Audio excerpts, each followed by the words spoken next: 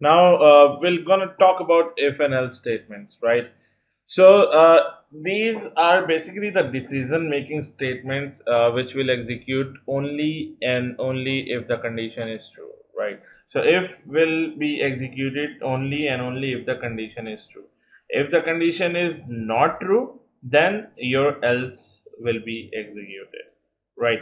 There are a couple of if statement, if else statement, and if and else statement, right? So what are these? We'll be talking about these statements. These are very important in core Java, right? So let us see how we gonna execute these statements. So let us go back to Eclipse and create a new class and give it a name as if uh, else statements, right? Now, before we start practicing if-else statement, we'll first gonna take a look at the syntax, how it works. So I'm gonna write if, and here this block is for the condition, right? So condition as in condition, if the condition is true, then this block will be executed, right? Now, how we get this condition true or false, that is what we need to work on, right? Now, what we were doing initially, we were generating some random numbers over here, right? Now, I'll be writing some logic if the random number is greater than, let's say, 10 or greater than 15, then it should print like pass, or else it should do something else, right? So very first thing will be taking a look at this block, this if block. So what I'm gonna do, I'll be just calling the code from here for the random number, and I'll just paste it over here, right? Now let us run this and let's see what number it is actually generating. So we are actually generating a number up till 5. So I'll just make it 20, right? Now what happens as soon as I run it, it is actually generating a number over here like this, right? So I can write a condition over here if number is greater than 10, right? It should go inside it and print number is greater than 10, right? Now, if this condition is satisfied, then only it will go inside this block and it will print this thing, right?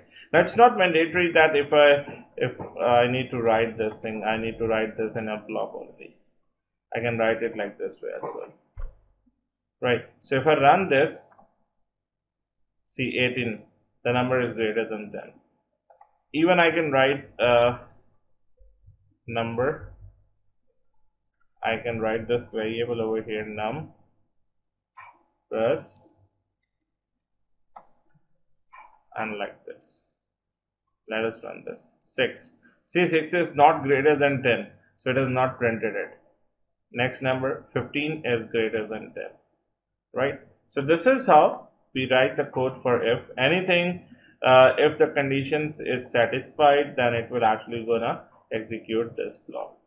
Now let's say if the condition is not satisfied. If it is not satisfied, it is not printing anything, it is not returning us anything. So what we can do over here, we can write a else statement. If the condition is not satisfied, it will go inside the else statement, and we're gonna write over here number is less than 10, right? So if I run this, 15 is greater than 10, 9 is less than 10, 6 is less than 10. See, if the number is greater, then this condition gets satisfied. If not, then the else condition gets satisfied, and it returns the value like this, right? Now I can add another condition over here. that says else if number is greater than 10 and the number is less than 15. Right. So this is another else if statement. So I'm going to write over here number between 10 and 15. Right. And probably if I run this thing now, if this condition is satisfied, it will gonna print this, else it will gonna print this. So we can have n number of else if conditions. So what is happening over here? This else is basically tied to this if. This else is tied to this if. So we can have n number of else if statements over here. So if I run this now, 6 is less than 10, 11 is greater than 10, right? So what it prints over here? We have written 11 is greater than 10. See. So what's happening over here? We have a syntax error. See, we are satisfying this condition as well as we are satisfying this condition. So this will actually gonna take a priority, right? Now what I'll gonna do, I'll just gonna say number less than 10, right, and a number greater than 5. Right. Now let us run this. So 3 is less than 10. So it does not satisfy this condition and does not satisfy this condition. Let us run this again. 3, 12. 12 is greater than 10. 11 is greater than 10. 18, 16.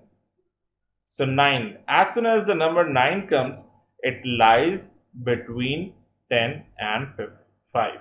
Right, okay, we have written 15 over here, so it has printed this.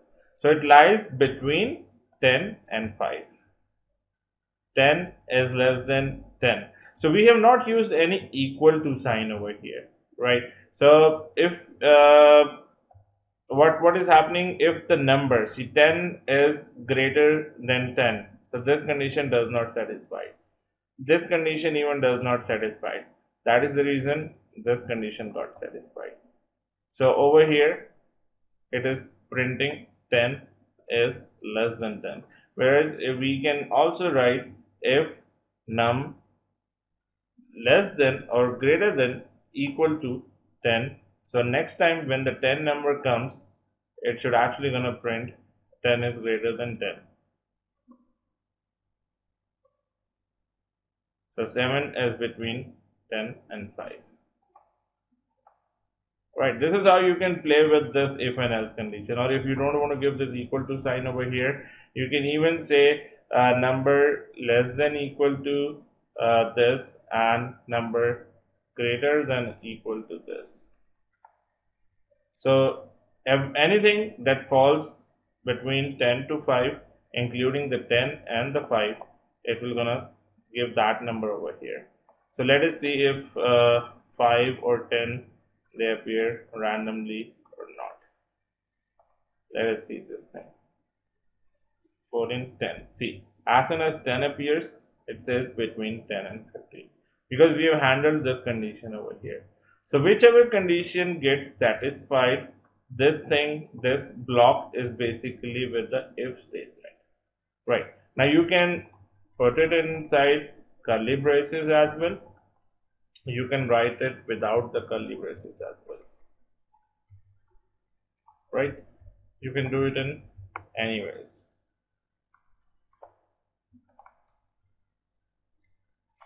Like this as well. So it should not matter. Right. Again, it should work fine.